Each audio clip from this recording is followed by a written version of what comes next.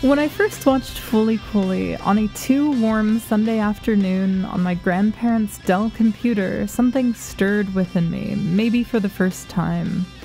I was just watching AMVs and stumbled across one for an anime I'd never heard of and was completely enraptured, immediately rushing to watch the whole of this FLCL show, each episode in 3 parts in one sitting.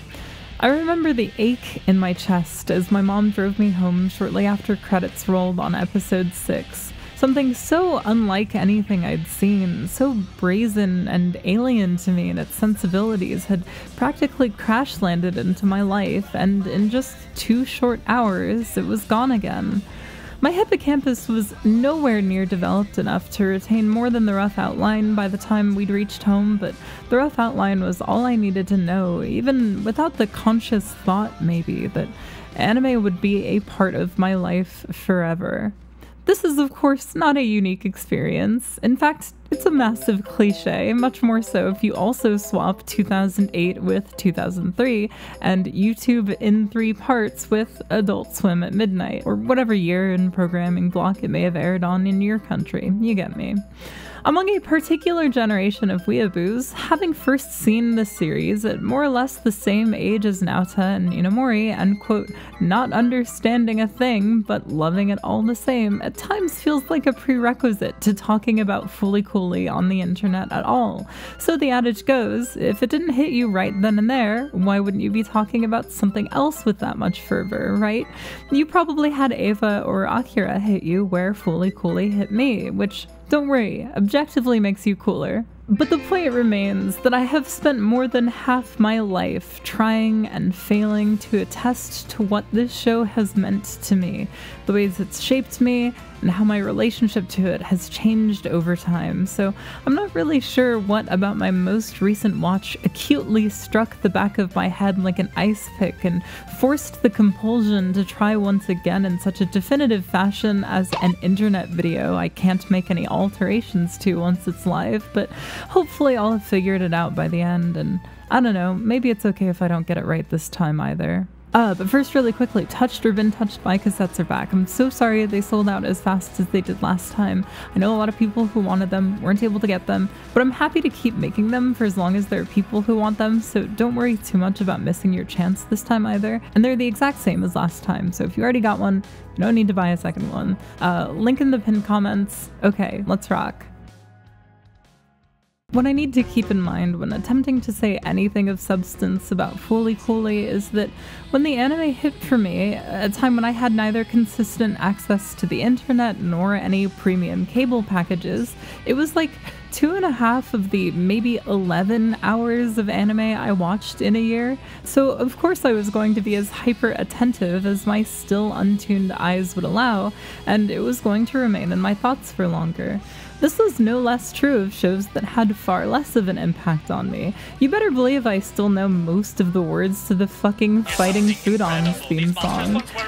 Naturally, in that process, one's brain is going to start to see more than is really there, which, like, making those sorts of connections beyond what the creators possibly could have intended is half the fun of developing such a long-standing relationship to a piece of art. Multiplicity of meaning, baby.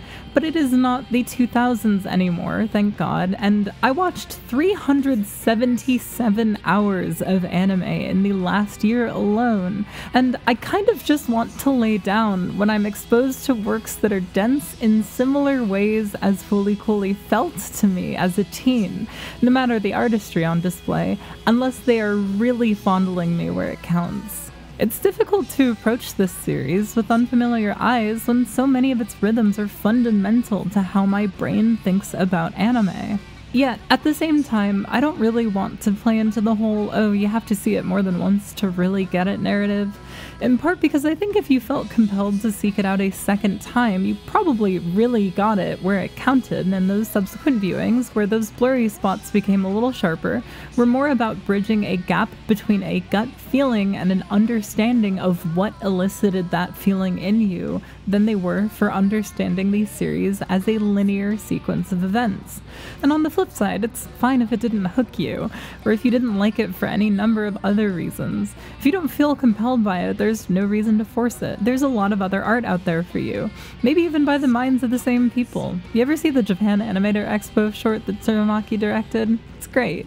And I don't know, maybe it's not as deep as some of us insist in the first place. Like, the phallic imagery seems like it's in service to these immaculately constructed puberty metaphors when you're 13 and you only realized it after you finished the series, but I don't know, I kind of think they might just be dick jokes. Especially going from Evangelion with all its, and I say this lovingly, overwrought psychosexual imagery that ultimately boiled down to, yeah, there was a psychology boom in the 90s and the boys were not immune. Fooly Cooley's boner sight gags, so blunt they nearly defy meaning, are refreshing. Through all the noise and chaos, the show's got a simple heart, and that's what allowed it to connect so easily to the people it did, even when they weren't so caught up in thinking about whether or not Kanti was a stand-in for Naoto's brother, or Haruko's bird boyfriend, or whatever. And like, I say that as someone who thought it was so cool when it finally clicked for me, on like my second or third viewing. Hey wait, I think Mamimi might not just be talking about a game. I'm not gonna sit here and act like the series taught me story comprehension or whatever, but I don't think any of what I'd consumed at that point had presented me with an unreliable narrator before. Look, like, everyone was stupid back then. It was a different time. We were all too busy lining our entire lower lids to be concerned with things like media literacy. Well, now, the more I think about the things I like and dislike, the more the reasons don't really come together. There are things I like in Fooly Cooley that I don't like in other art, and there are things I like in other art that I don't like in Fooly Cooley. I like things that are frustratingly naturalistic, and I like things that are big and loud and obnoxious, and sometimes I don't like those things for having either of those qualities. I've kind of come to feel that trying to distill your taste into something quantifiable can be a little dicey. You give the wrong answer because you need to say something to try to work out how you feel aloud, and it runs the risk of getting solidified because what you said is all that's been externalized about your endlessly complex relationship to art.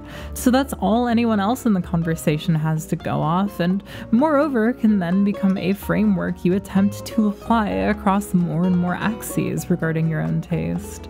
Bear in mind the irony of what I'm about to say in contrast, but I think this is why the closest thing to a through line that exists in the art I love most is that they hit my heart well before they hit my brain, or they hit my heart much harder than they did my brain, maybe even more than my brain wanted. In a similar fashion, as we loftily talk about the concept of the human soul, I sometimes find an evanescent quality within a work of art that resists to be quantified, and I usually try to listen. There's a kind of limitless warmth and joy to be found in allowing myself to not fully understand these things. I know, I picked a great career path. However, it is a career path that, in tandem with my already bizarre proclivities, led me to the kind of revelation about Fooly Cooley that I figured I'd long since finished having. And I don't know, maybe it's been obvious to you since like 2003. I was 16 when I realized that fire starter shit. So here's a question. Did Japanese fans even like Fooly Cooley? That's not rhetorical. I'm still not entirely sure, and I spent days trying to get to the bottom of it. It was a hunch I'd had for a while, probably since the later seasons, haven't seen them, not interested, were announced as co-productions with Adult Swim, or maybe when I realized just how little merch there was for the series, especially compared to most any other Gainax property. I won't harp on this point because it's hardly definitive evidence, but it took until 2018 for a figure of Mamimi to be released. It's the fucking Funko Pop. I'm not counting the Takara fashion doll, of course. It's kind of its own category in my mind, and ditto goes for garage kits, most of which are made by fans. It also took until the same year for the series to find its way into being represented in the Super Robot Wars games, and it's one of the mobile ones. But again, that's kind of small stuff. What really fueled this confusion for me was reading a 2011 interview with translator Michael House. I would like to hear about Fooly Cooley. I've never been sure whether it was actually really good or Ava-style superficiality turned up to the maximum. if it was good, you could prove it to me or the local Japanese audience, which rebelled promptly with the first episode, sparking increasingly snide digs at said audience by Tsurumaki in later episodes. And that's all I'm going to say about that. The interviewer notes that they'd never heard of such a backlash before, and it's not unheard of for the English-speaking anime fanbase to just wholly miss a domestic controversy, especially one that was at the time of the interview, a decade on. But I couldn't even recall anything in Fooly Cooly that could be interpreted as digs at its audience. I tried looking through the later parts of the series with this in mind, but didn't really see anything that could be interpreted that way, aside from maybe Kitsurubami saying the hand grabbing the iron is too obvious, which is kind of more self-deprecating than anything. As a whole, the interview with House comes off as rather dismissive and pessimistic toward Gainax, which, given it sounds like the guy wasn't treated especially well by the company, hey, I get it. But you kind of have to take some of this stuff with a grain of salt as a result. Still though, I decided to check some knee channel threads about Fooly Cooly from around the time of its release, because I figured if inflammatory criticism of a Gainax show was going to happen anywhere, it'd be there. Turns out it's kinda just lukewarm, aside from someone jokingly accusing the series of being made for tax purposes, and an exhaustive argument about the definition of moe that breaks out partway through, because, of course, the conversation is largely made up of befuddlement about things like why are there so many parodies and references, but especially about the character motivations and backstories. Nobody could figure out what Atomisk actually was, or whether or not Haruko is actually an alien. Frankly, as otaku are oft wont to do, they kinda missed the forest for the trees, almost overloaded by context, only able to see it within the confines of the changing paradigms in anime. I'm not kidding, they really couldn't shut the fuck up about whether or not it was sufficiently moe, whether it was for otaku or not, or as an extension of Gainax's legacy, who were, if I understand right, already kind of looked at as past their prime by these types, perceived as unlikely to shake the culture like they did through the 80s and 90s. Side note, lol, like none of them were willing or able to just shut up and Robert Bresson voice feel it. Feel whether or not they even liked it. But I get that. I think everyone really invested in something niche gets like this sometimes. Saying nothing of my feelings on them, perhaps some of you experienced similar baggage overload with, say, the rebuild of Evangelion Project, or Twin Peaks The Return, or the At the Drive-In reunion, Zulawski's Cosmos? I don't know, Vladlove? But none of this looks like rebellion to me. Not the kind of rebellion we've seen sink ships. So I guess the validity of House's claims are still in limbo from where I'm standing. No matter which way the coin lands though, my point stands. Fooly Cooly wasn't remotely the phenomenon domestically that it would go on to be overseas.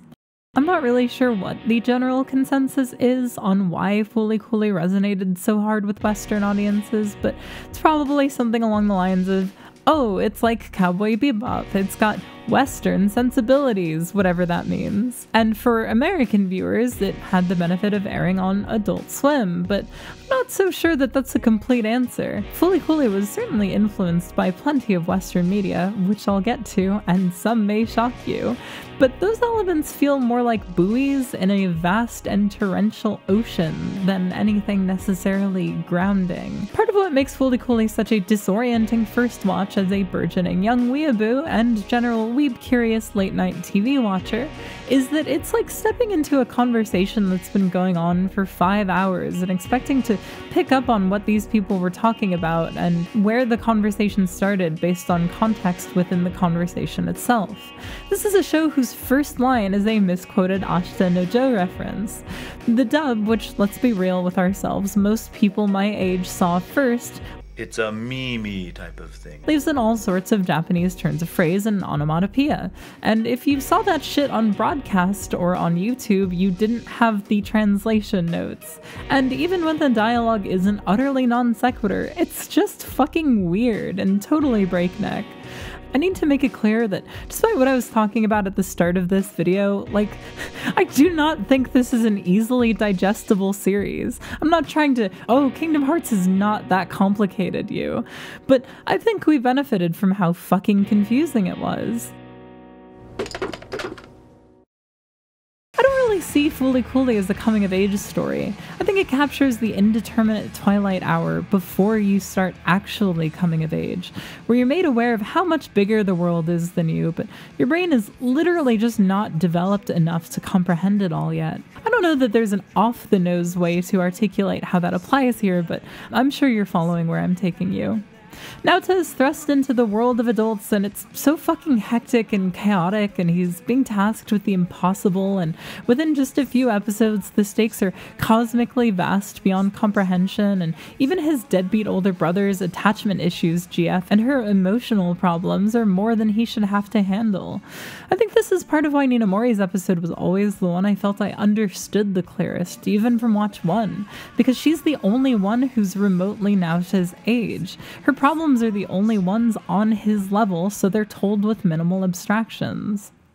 I am, generally speaking, at best unamused by, and at worst, feel like I'm watching a dog hump its owner's leg when confronted with the ways in which Gainax's oeuvre feels psychosexually trapped at age 14.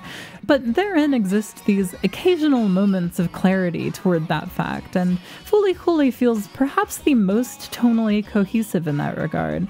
Much like Evangelion, Fooly Cooly is very much so a work about a generation of adults failing the up-and-coming generation, and predetermining said generation to a cynicism toward the future and a resistance to growing up, right? When the anime insists that retaining some juvenility and not denying it as a part of you is core to leading a fulfilling adulthood, it's with a kind of awareness that childhood honestly sucks fucking ass and is very stifling. I think Pillow's frontman Yamanaka Sawa put it best when talking about the series for the booklet included in the Ultimate Edition DVD set. Have you ever thought, I want to go back to those good old days? I've never thought that, not even once. I really love the now of life. Even on my worst days, I always feel like, well, tomorrow will definitely be better. I love the me who grew up. The truth is, adulthood is freedom.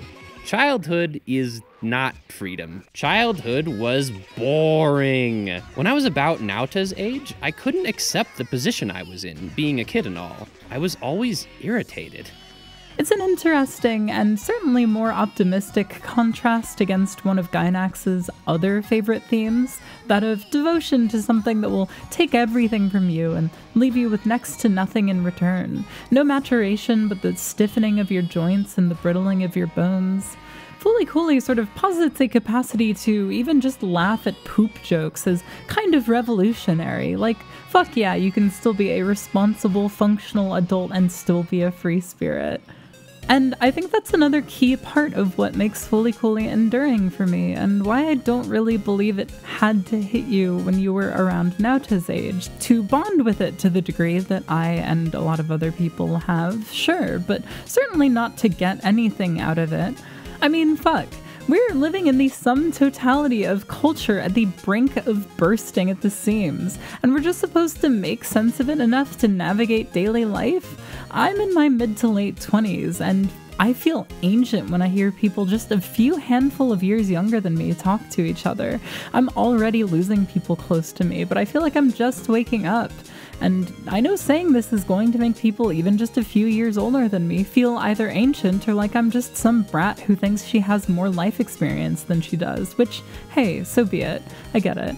But it's not like there's nothing I can do about this feeling. I'm doing my best to work toward being a more complete person, even in ways as trivial as learning more about the things I love. My dear friend Coffee Cakes recently described Fooly Cooly as a work that can really grow with you, and I think that's a great way to put it. He's also smart and nice, and he made a video about this show too that you should watch along with all of his other videos.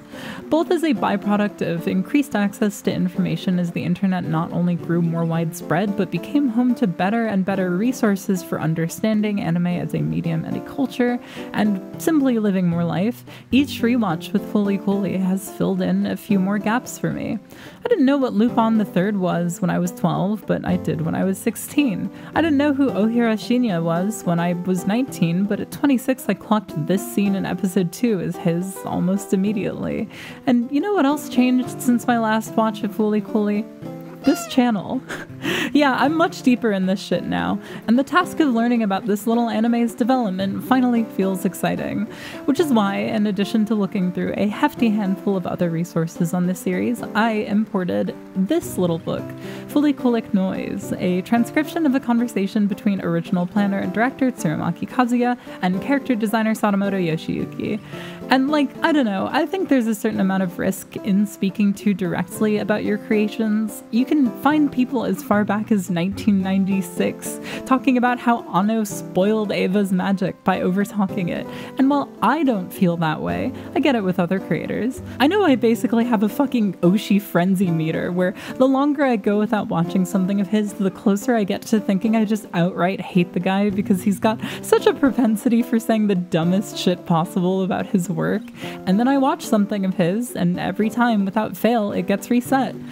Have you seen Talking Head? That movie's fucking crazy. It's great. I love it. Someone really needs to pick up the rights for Tachiguishi Retsuden for release in English language territories.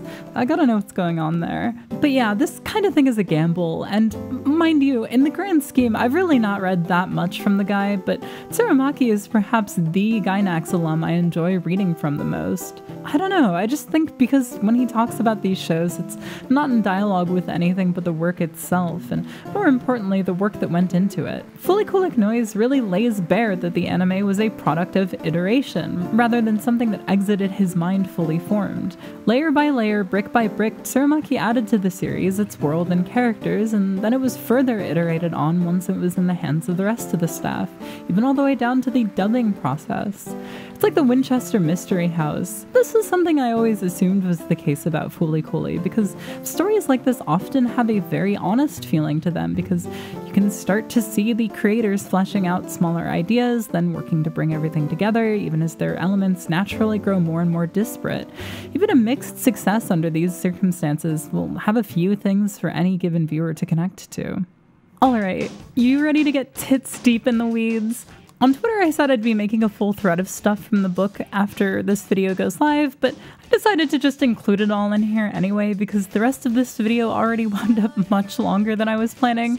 Haha, whoops, oops. I'm just gonna blitz through the shit in this book that I thought was interesting, but couldn't really get to elsewhere in the video more naturally before I get back to talking about my feelings or whatever this video is about. Just keep in mind that I am not a translator, so I'm not gonna be quoting anything directly, and I'm not including anything that I can't be 100% sure I understand without a lot of caveats. So, Amaro is supposed to be fucking Brazilian? Just like Luffy? Hell yes. Amazing. Rather than seaweed, he should have had gigantic fucked up slices of pizza for eyebrows. Yeah. I'm unsure if this also means that Kitsurabami is. I don't know if they're supposed to be from the same department of the Bureau or not, but Brazilian Fooly Cooly fans, I think you should claim her until further notice. A bit more about Amarao. He was inspired by Dale Cooper. Not really too surprising. Cooper's tape recorder was an asset that made him sort of strange and perhaps unknowable. Well, those seaweed eyebrows are Amarao's Diane. This is a little obvious, I think, but both his eyebrows and the cockroach in episode 4 used textures taken from photos. Although in the latter case, Ogura Nobutoshi originally wanted the cockroach to be a 3D model. I guess just on the subject of mixed media stuff, the source of the Medical Mechanica hand changes from episode to episode. In episode 5, it's Takamura Kazuhiro's, and in 6, it's Tsurumaki's. The face that shows up in the cartoon Dust Cloud in episode 3 is also Takamura Kazuhiro, and he was put there because his face also shows up in Karekano episode 19. Let's talk about locations. The cafe Naota drags Mamimi to in episode 5 was originally supposed to be a love hotel, which kind of explains its look. Tsurumaki describes Mabase as an amalgam of Niigata, Toyohashi, and Saitama, and similarly, the ending sequences shot by Masayuki were done all over. They proved to be kinda grueling by the sound of it. Masayuki was out for so long he managed to get sunburnt despite it being shot in February, poor guy. And to add insult to injury, he got scolded on multiple occasions by old men for filming and for being an obstruction. He said that when he got back to the Gainax offices after shooting one day, everybody thought that he was drunk because his cheeks were so red from the sunburn. And speaking of the ending sequence, on the subject of the show's music, Tsurumaki notes he never understood the stigma in the anime industry against using vocal tracks as BGM. Sure, voices overlap, and that's generally seen as taboo in anime, but live-action dramas use them all the time.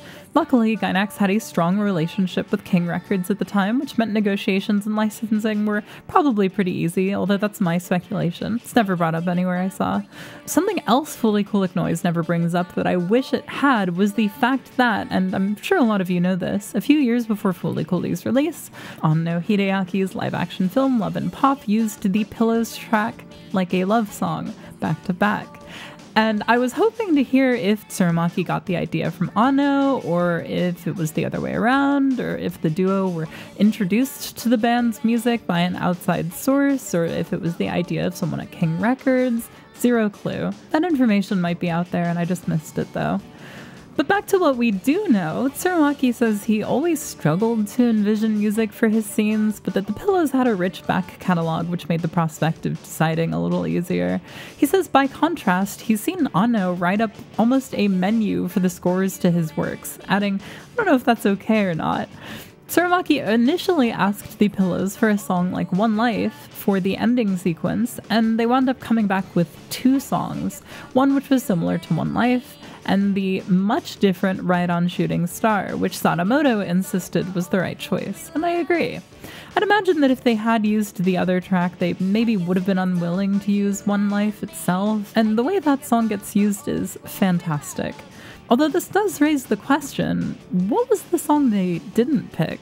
Given how huge the band's discography is and their hefty portion of B-sides, I'd imagine it probably did see a release, so under that assumption, it might be Skeleton Liar or even Fool on the Planet, depending on when that was written.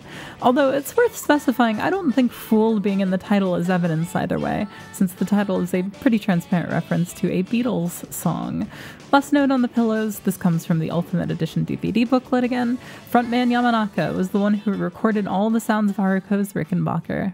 Okay, I don't know why, but this was one of my favorite anecdotes from this book. There's that scene in episode 1 where Mamimi says, or like a panda with a mean face, or like sandals with pressure points drawn on them, or the smell of a blackboard eraser. That whole line was Sadamoto's doing, and this technique of using loosely connected ideas to articulate a feeling that's hard to pin down is something he quite likes, and also used in a manga he was working on before Fooly Cooly. I'm not 100% on this, but my hunch is that he's referring to this exchange from the one-shot Dirty Work, which was co-written by his wife. I'm just going to show it here instead of having anyone voice it. It's a lot of text and the section is already too long. I'm sorry, it turns out brevity is not my strong suit. A sort of similar associative trick was used by Tsurumaki as the basis for episode 3. He took a handful of motifs he thought tied Naota and Ninamori together, spicy food, glasses, cats, and built the episode out of playing with those ideas. The mechanical design in that episode was done by Higuchi Shinji, although it was Sadamoto's idea to have a spider-like robot with a girl hanging down from its abdomen. Earlier, I mentioned the Ohira Shinya scene in episode 2, right? Imaishi was the animation director for that episode and was supposed to have some revisions done on it to match the scene better to the style of the rest of the episode, but in classic Gainax fashion, for scheduling reasons, Imaishi let it slide. Happy accident in my opinion, in part because it led to the gag where they had everyone's names on screen as a joke about how nobody looks like themselves, but really it's not like it was a goal for Fooly Cooly to be visually cohesive or anything anyway. Tsurumaki repeatedly stresses how he wanted each animation director to be able to flex their signature styles. He cites how different Urusei Yatsura could look from cut to cut as an example. In fact, in one of the later manga sequences, he didn't even bother boarding it, he just gave it to Imaishi and said go crazy. Tsurumaki and Sadamoto carry this air of simultaneous fondness and almost reflexive embarrassment regarding how loose the show gets visually. Sadamoto jokes he can only tell who's who by the color of their hair and their voice most of the time because everyone draws the character characters so differently. And of course, just in case you were worried, like every conversation between Gainax animators, there's also a part of this book where they get distracted discussing which of their colleagues are tits men and which are ass men.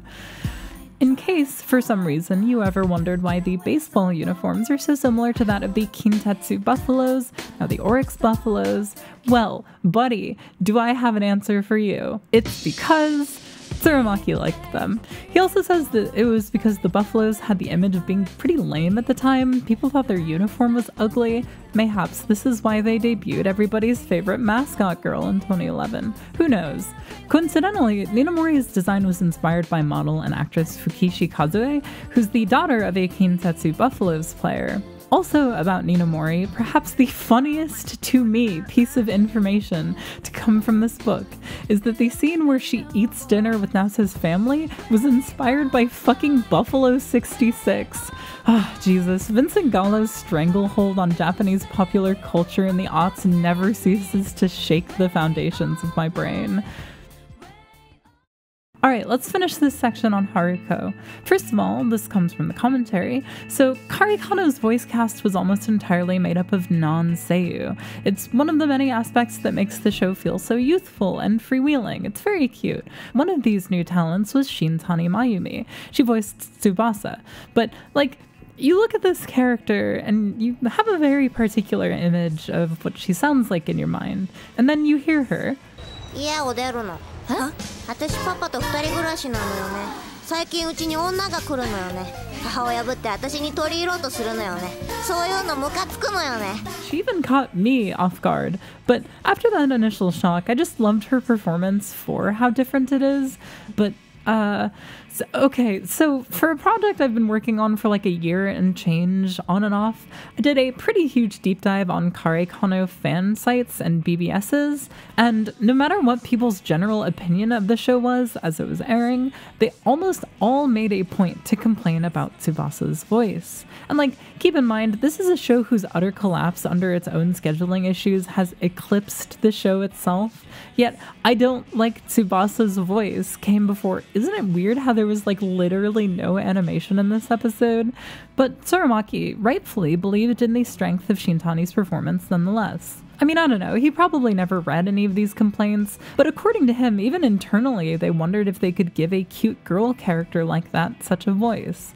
But at any rate, for this little project he was working on now, when trying to conceptualize a selfish older woman to, his words, robot Hachan / Robocon style crash at his protagonist's home, he struggled to differentiate her from Eva's Misato. Until his mind went back to Shintani's performance as Tsubasa, and in thinking about a character with that style of voice, gradually Haruko started to take shape. Tsurumaki cited Alice Bradley Sheldon's often venereal short stories about aliens as an influence on Haruko's alien abilities being rooted in innuendo. Hilariously, he said that as he was building out her history, the inclusion of Atomisk started to make the show come off too much like a standard boy likes girl, but girl already likes a different boy love triangle ordeal. So to get around this, Tsurumaki's solution was to make Atomisk a gigantic, unknowable bird creature. King shit. Where Haruko's design is concerned, though, Sadamoto actually feels like making Haruko cool wound up superseding his ability to imbue her with much sex appeal, which was supposed to be more at the forefront of her look, given her character. Another happy accident, IMO, I think a big part of Haruko's appeal comes from the contrast in her appearance and behavior. Like, she's almost got a kind of quote-unquote masculine bravado about her that creates a fun gap. And on that note, going back to the Ultimate Edition DVD booklet again, Tsurumaki talks about what he jokingly calls a potential bully girl boom arising from works like Fooly Cooly.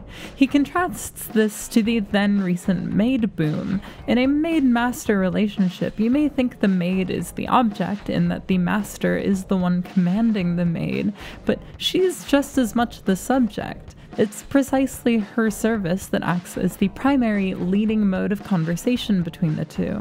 In the same sense, and obviously we're speaking in the realm of fantasy or play with all this, it takes no action to be bullied, but it takes effort to bully someone. Yet in the same sense, there's something in the bullied that's provoking the bullying. So the subject and object aren't really so clear, and there's almost a sense that the other person feels strongly enough to bully you in the first place. He also says someone like Sheena Ringo is a prime example of the bully girl archetype in that she's got a strong and kind of aggressive energy about her. And like, look, some of you are probably thinking, what the fuck am I listening to right now? But think for a second.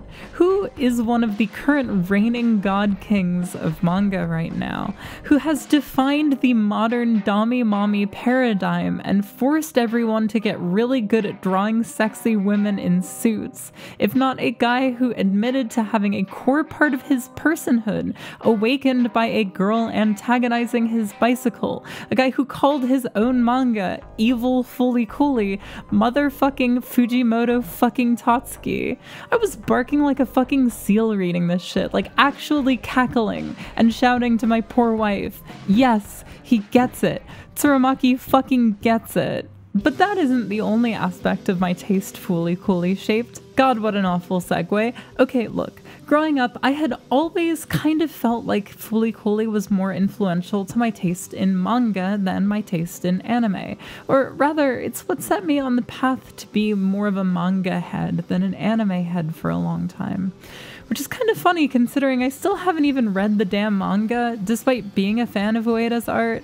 I don't know, I guess it's nice to know there's still new to me Fully Coolly left to be had, same with the novelization. And okay, what really made me more into manga is that my family was poor and you could get like 7 books for the price of 1 complete series DVD set.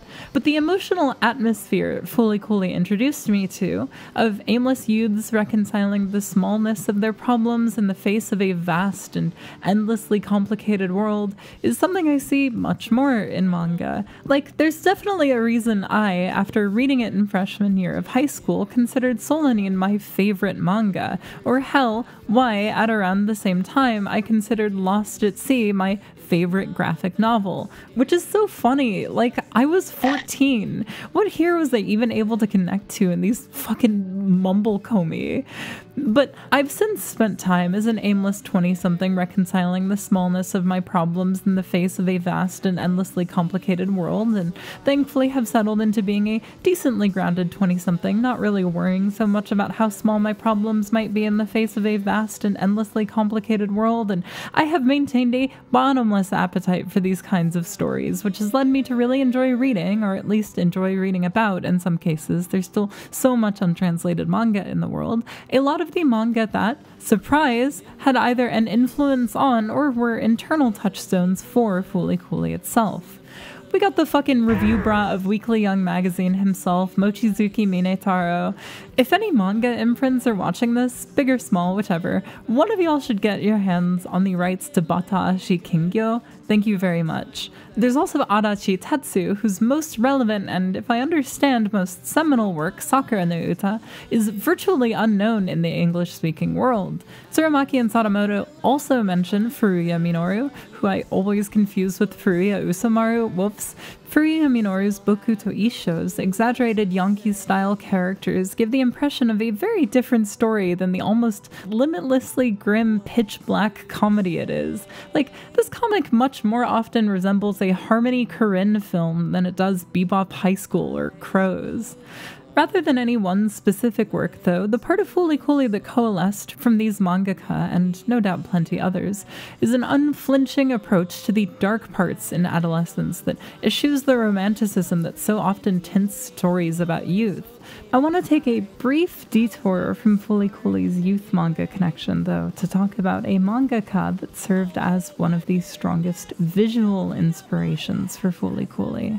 Can you tell I recorded this line in post? This is pretty well known at this point, both because her work has garnered more attention in the Anglosphere in the years since Fully Coolly's release, and because it gets brought up by folks who worked on Fully Coolly, like all the time. Sadamoto's primary influence on the look of Fooly Cooley's characters was Anno Moyoko, yes, then future wife of Anno Hideaki, but far more importantly, an absolute legend in her own right. She's one of those authors who's kinda done it all: josei, shoujo, seinen, diary comics, columns on beauty and fashion, a Ninagawa Mika movie adaptation, fucking original Xbox faceplate.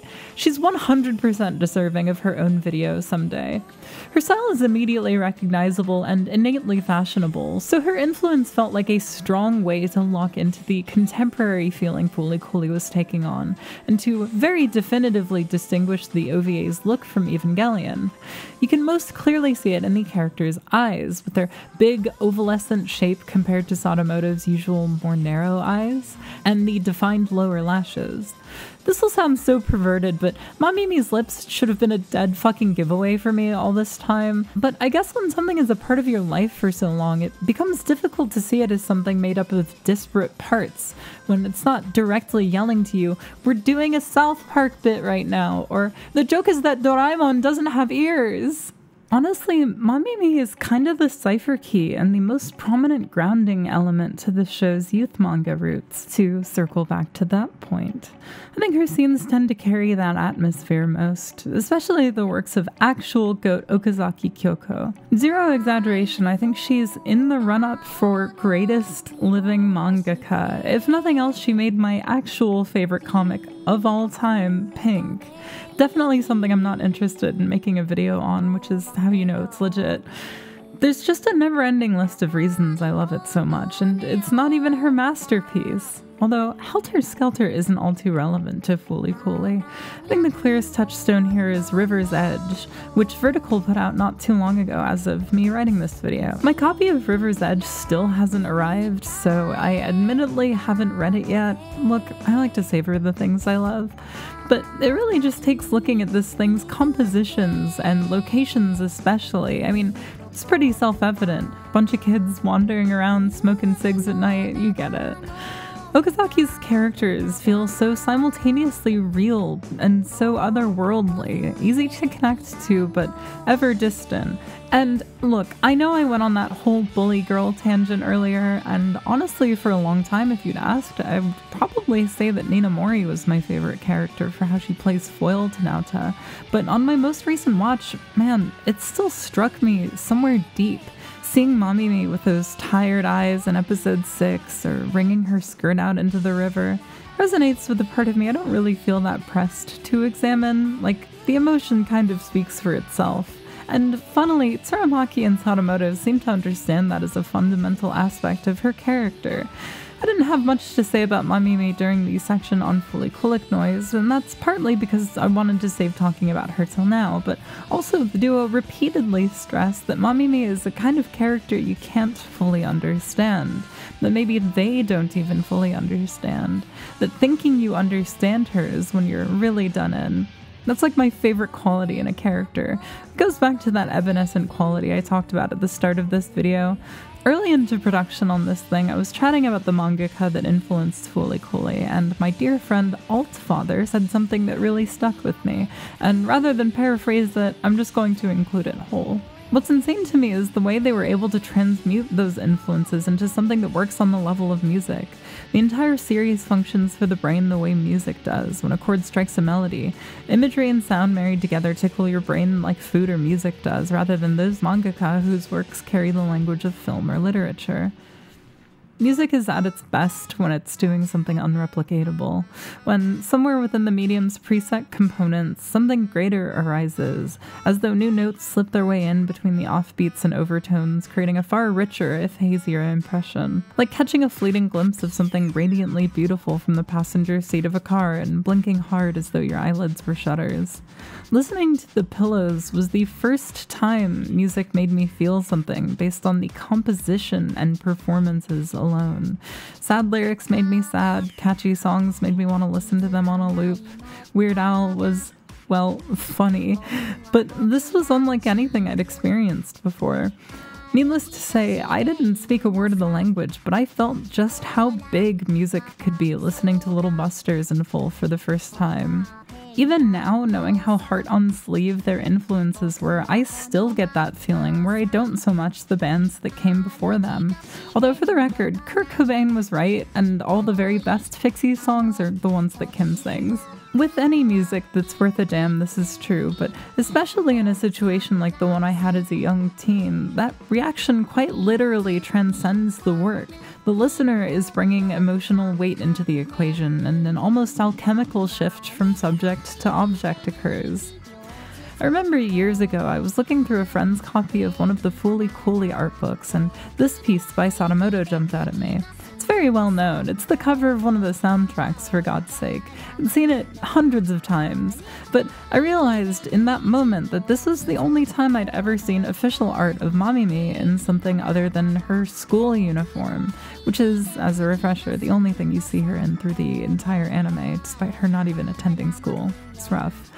In that moment, it hit me. This must be a drawing of her post-series, after she's moved away. Prior to that, I'd always thought of her departure as something there for the sake of Naota's perspective, if that makes sense. Like, it's true to life. Sometimes people just abruptly depart from your life, and you have to find your own closure. That's an almost requisite part of growing up.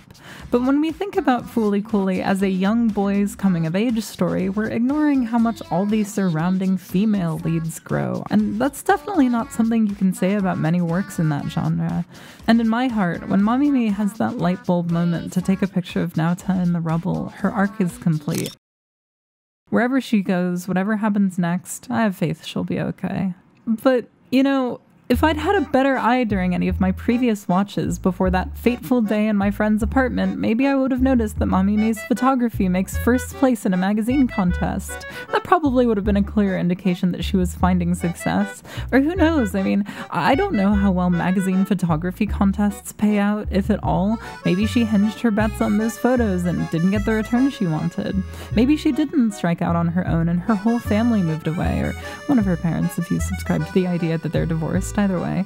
And she's just wearing clothes that she already owned. But also her family is poor. She gets handouts of day-old bread from the Nandava's bakery, so maybe all her clothes at home are worn ragged. Meanwhile, that top looks pretty nice and new and clean, and look, do you see where I'm going with all this? There are an infinite number of ways to look at art, and just as many ways to make it. An earlier version of this script almost had a whole section about both Judy and Mary and fucking Mike and Melissa. At a certain point, when you digest enough art, enough writing about art, it all kind of falls apart and becomes noise, and you can either let that paralyze you or you can let it galvanize you. It's okay to not always think so damn hard all the time. Throw away those books you know you're never going to read and put pen to paper. Grab an old camera you have lying around and point it at whatever next catches your eye. Play a stupid chord way too loud and break some strings. Life is short and fragile. Trust your instincts a little more and act while you can. When the time comes, pull as much air into your lungs as will fit. Step up to the plate, swing hard, and then run for your life.